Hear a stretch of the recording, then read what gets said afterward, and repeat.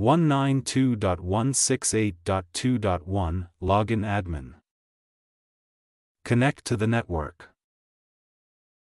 Ensure your computer or device is connected to the same network as the router.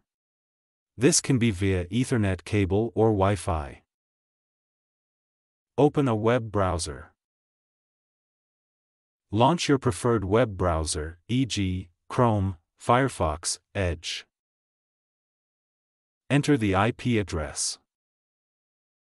In the address bar, type http://192.168.2.1 and press Enter. Wait for the login page. On the login page, you'll find fields to enter your username and password.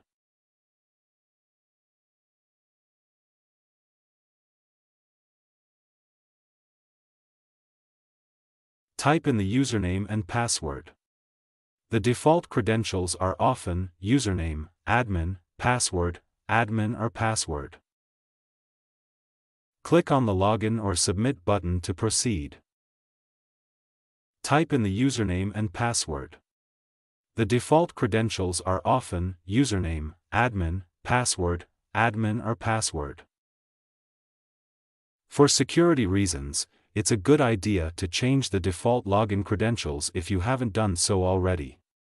Look for options under Administration or Settings to change the username and password. Change default credentials. For security reasons, it's a good idea to change the default login credentials if you haven't done so already. Look for options under Administration or Settings to change the username and password.